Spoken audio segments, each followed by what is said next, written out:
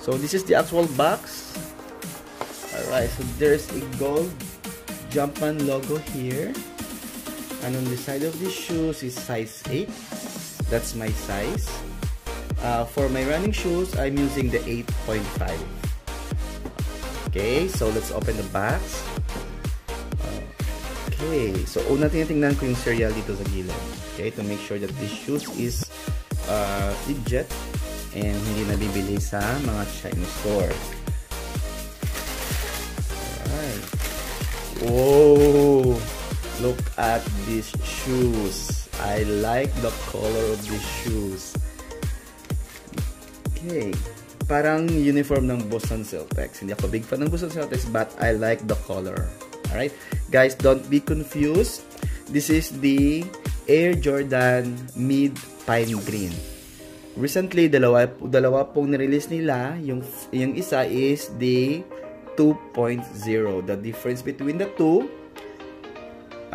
yung Mid Pine Green has this red logo. The other one is black, and the swoosh here is green. The other one is black.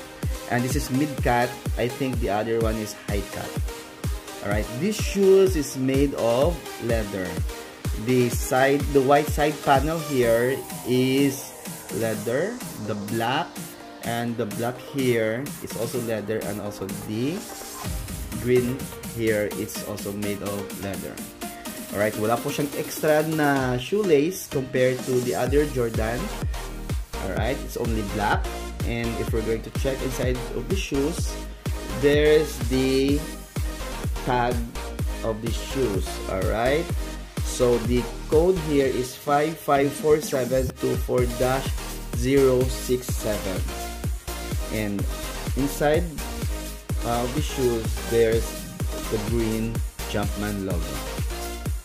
Alright, so guys, maganda pong shoes na to. I like the color combination of these shoes. Kung may mabili pa kayo nito, please grab one. Alright, maganda pong shoes na to. The color and the comfort of these shoes, hindi po kayo magsisisi. Yan, di ba ang ganda? Yan. Okay, I think that's it.